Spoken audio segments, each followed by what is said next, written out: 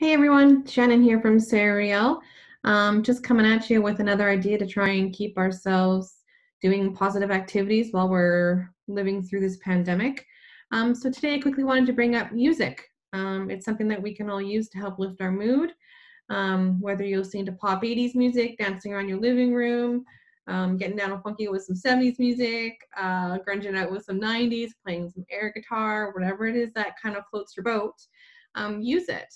Um, Sometimes, take it for a walk. Sometimes we can't get outside for a walk.